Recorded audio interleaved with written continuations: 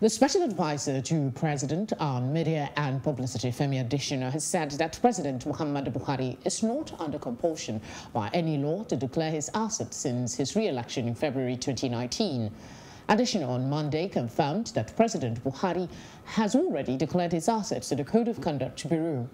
He questioned the Freedom of Information request sent by Socio-Economic Rights and Accountability Project, SERAP, to the presidency, asking that President Buhari, Vice President Yemi Osinbajo, and 36 state governors and their deputies should declare their assets within 7 days, stating that there is no law compelling the president to declare his assets publicly.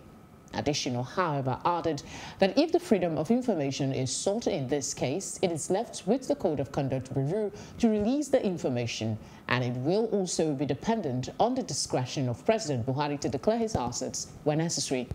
SERAP's request, dated January 3, 2020 and signed by its Deputy Director Kolawole Oluwadare, states that the Constitution of Nigeria 1999 as amended, the FOI Act and the African Charter on Human and People's Rights impose transparency obligations on all public officials to publicly declare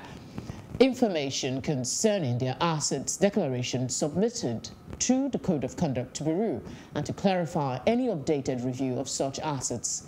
It added that the non-public disclosure by public officials of their summary of assets gravely undermines the effectiveness and integrity of the constitutional and statutory obligations.